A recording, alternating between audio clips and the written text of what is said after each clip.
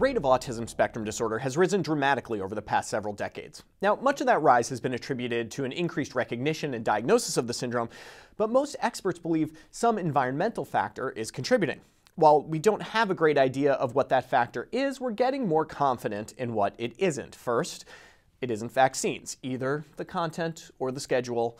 I eagerly await your angry emails. Second, after reading this article in JAMA Pediatrics, I'm fairly certain it's not prenatal ultrasound.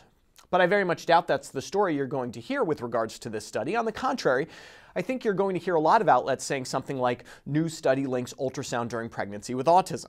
First things first, why was this question even studied? Aren't we always telling our patients that ultrasounds are super safe? Well, ultrasonic energy is energy, and while it may not do much damage as it passes into, say, your gallbladder, it may do quite a bit more harm to a developing fetal brain. Some animal studies, in fact, have demonstrated that ultrasonic energy can alter neuronal migration, and at least one study showed that mice exposed to ultrasound in utero had poorer socialization than mice not so exposed. In other words, there is biological plausibility here, but prior studies looking at ultrasound exposure in pregnancy, including one randomized trial, showed no link with autism. But these studies were blunt tools, looking at ultrasound as a binary yes-no type of exposure. Did you get one or not? The study in JAMA Pediatrics, in contrast, is much more precise. The researchers took 107 kids with autism spectrum disorder and matched them to 104 kids with other developmental anomalies and 209 kids with typical development.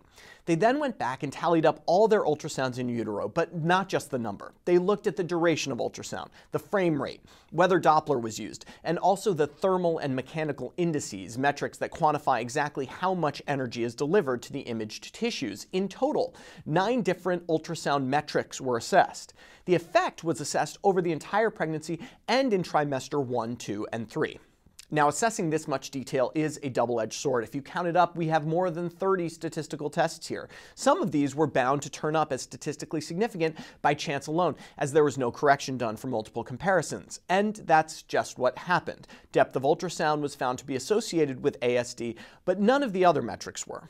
Well, duration of ultrasound was associated with ASD in the first 2 trimesters, but in the opposite direction of what would be hypothesized, with longer duration of ultrasound being protective.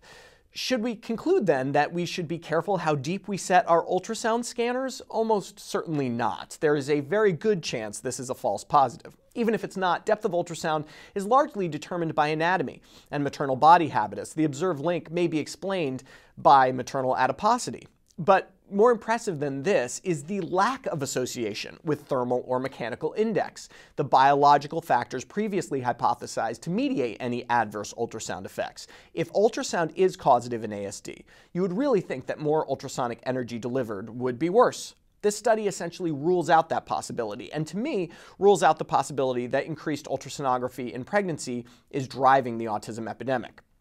But if you don't take my word for it, ask senior author Dr. Jody Abbott, whom I spoke with last week about the study results. Given the information investigated very, very thoroughly, none of the parameters previously associated with harm were found to be different in these populations. In other words, the search goes on. But if excellent researchers like Dr. Abbott and her colleague Dr. Paul Rossman continue their in-depth analyses, the search will lead to answers. For MedPage Today, I'm Perry Wilson.